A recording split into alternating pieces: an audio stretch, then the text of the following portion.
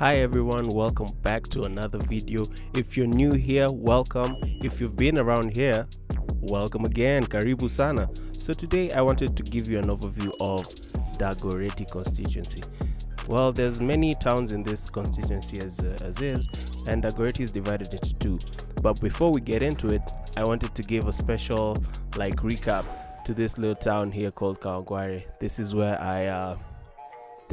I was raised for the most part of my life, and I got a lot of character from this place. So yeah, a little bit about Kawangware. It is a low-income residential area in Nairobi, Kenya, about 15 kilometers west of the city center, between Lavington and Dagoretti.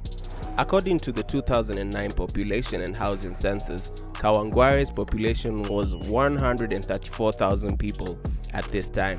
It is established that 65% of the population are children and youths. Most inhabitants live in less than $2 a day, and unemployment is high. Many are self-employed traders. There is a diversity of ethnic backgrounds. Kawangware slum has more posho mills than bars. Yeah guys, there's literally more posho mills than bars, making it an ugali nation for its over 30,000 mouths, I beg your pardon, whose palates, unlike those of other Nairobians, have no time for supermarket unga, the grade 1 sifted maize meal favored by the middle class stomachs.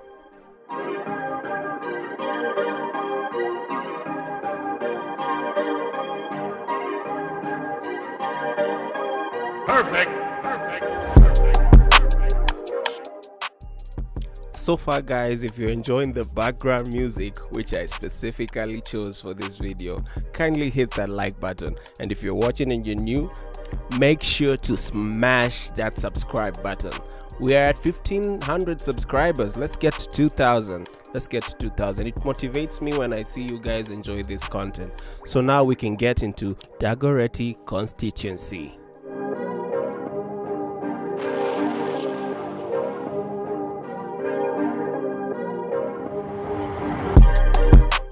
Dagoretti is an area in the western part of Nairobi, the capital of Kenya. Administratively, it is one of 8 divisions of Nairobi. The Dagoretti division is divided into 6 locations. The electoral Dagoretti South constituency has the same boundaries as Dagoretti divisions. The location hereby which are inside Dagoretti constituency are Kawangware, Kenyatta Golf Course, Mutuini, Riruta Satellite, Uthiru, Ruthmitu, and Waithaka. The main form of transport is by road. Small buses, which are also called matatus, and other buses like Kenya Bus Services, City Hopper, City Shuttle, and Connection Bus. These offer short distance trips to the city center. The Dagoretti railway station is on the main line of the national railway system. The main form of income is in industrial labor, construction, household chores, small-scale trading on groceries, and career in carpentry, masonry, and tailoring.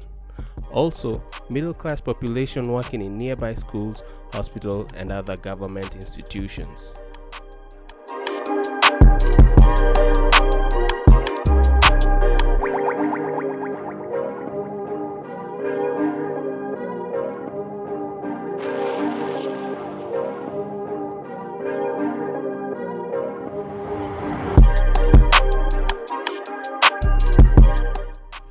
It is difficult to say when Dagoretti was first inhabited, but by the late 1890s, when the Europeans first visited the area, they found a populated and cultivated territory.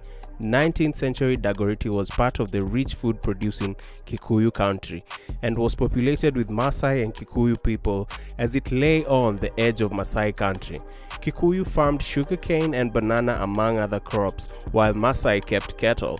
The two groups cohabited, and their lives together ebbed between trade and trade. In fact, some Kikuyu spoke Maasai and some Maasai spoke Kikuyu. The prominent Kikuyu leader Wayaki Wahinga is believed to have Maasai heritage.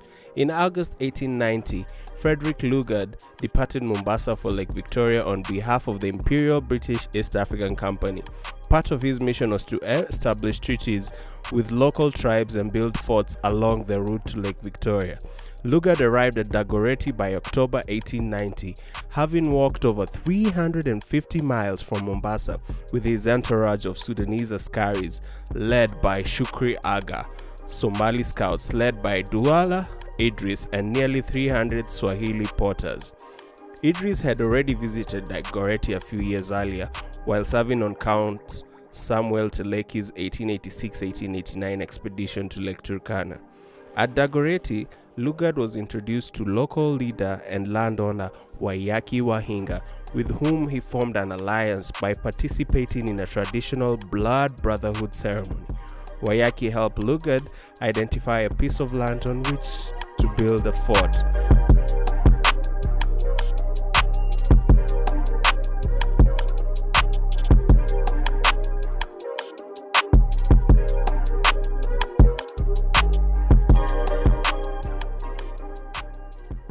So there you have it, guys.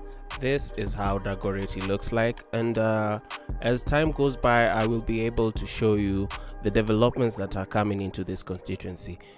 I've seen that real estate in this area is popping up in a very high rate. Good commercial and residential real estate is popping up, and people seem to like this area because it's kind of cool, and I mean cool in weather. It's cold, and the lifestyle there is not too expensive as it compared to near the city. So yeah, guys, that's been it. If you like this content, kindly make sure to like, share this content, subscribe to my channel. Let's get us to 2,000 subs. So that's been it. See you guys on the next one. Peace.